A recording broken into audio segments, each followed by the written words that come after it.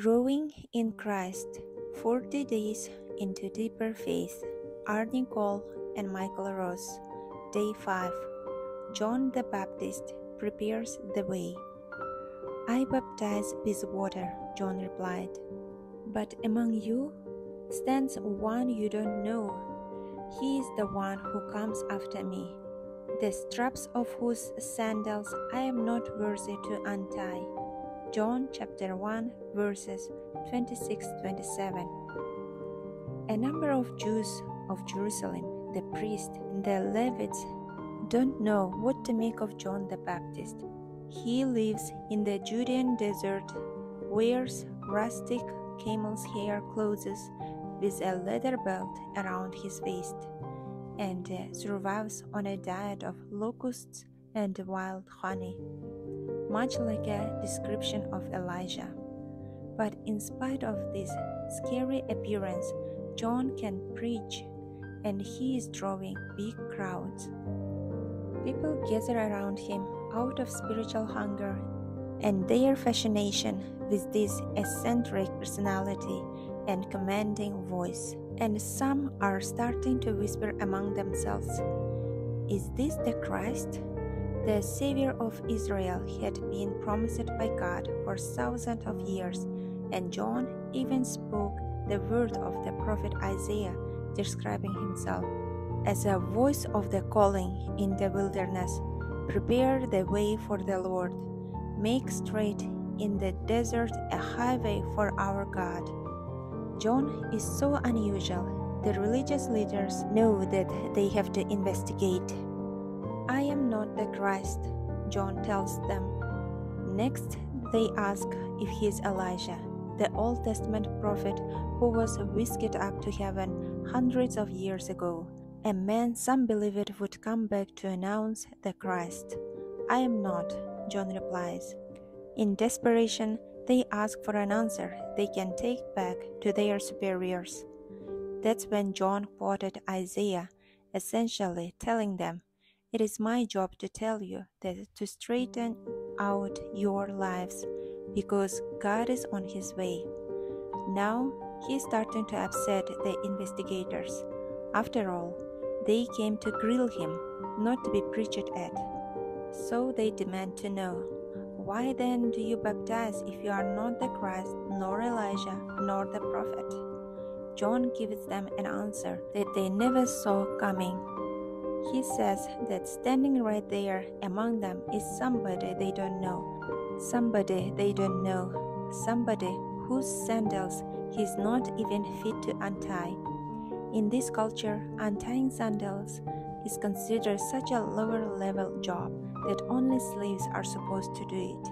So John makes it clear that he is not preaching out of the puffed-up ego or delusion of grandeur. Instead, he is here to prepare everyone for somebody else, somebody he is not even too fit to be slave to. Suddenly, John has everyone's attention. The voice of one calling in the desert is so strong, so persistent, that it's heard even in the king's palace. Let's explore together the word from John chapter 1, verses 19-28. There was something about John the Baptist that people took seriously. Wherever he went, people stopped and listened. He seemed to strike a universal chord, one that still rings true today. His words in the book of John pierce heart with a deep-rooted sense that humanity has failed, that every one of us must find a way to be cleansed of our sins. The answer is Jesus Christ. Ordinary folk gravitated to this message, which was simple and practical and filled with hope. The citizens of Israel knew that there was no realistic way for them to ever measure up to the rules of the Pharisees. But when they were baptized in the Jordan River, it was a specific act at the specific time. They knew they were preparing their souls for the arrival of the Messiah. Biblical scholar Craig G. Bartholomew, Ph.D., sheds light on some key elements of John's mission as the front runner of the Lord. John's message is that God's subject must repent, turn from sin to God, seeking His promised salvation, and be baptized in water. Where this happens is important, since the Jews' geography is drenched with symbolic meaning. John baptizes in the Jordan River because it was here that more than 1,000 years earlier, Israel entered the promised land to become God's light to the nations.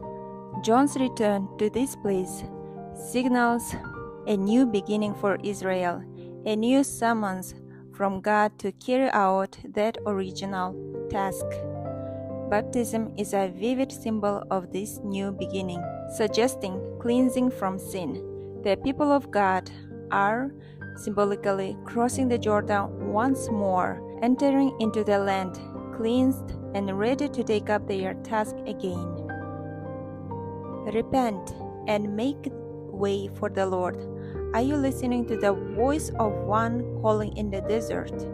The late English journalist, author, and media personality Malcolm Muggeridge once said this about Jesus: God reaches down to relate himself to a man, and man reaches up to relate himself to God.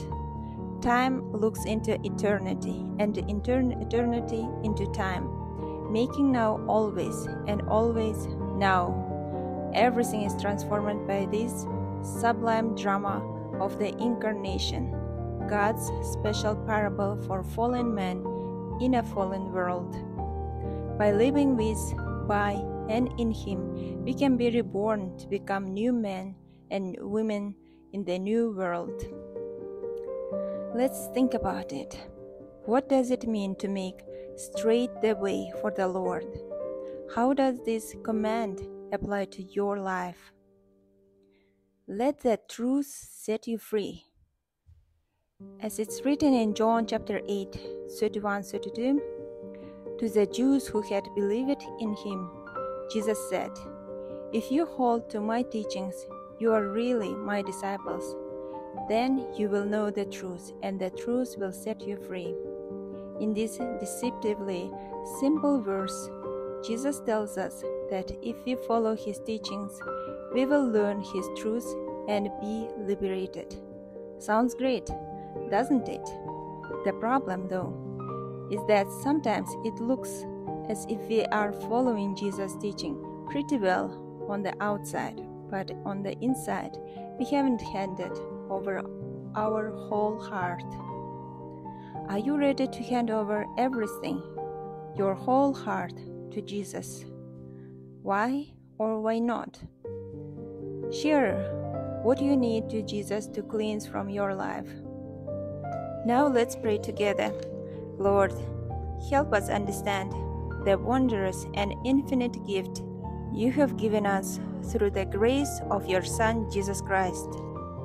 We ask you to nudge our hearts and to help us to be sensitive to sin, not comfortable with it.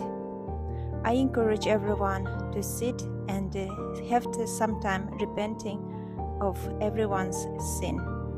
God is good and He is merciful to forgive every sin. And now it's time for me to say bye.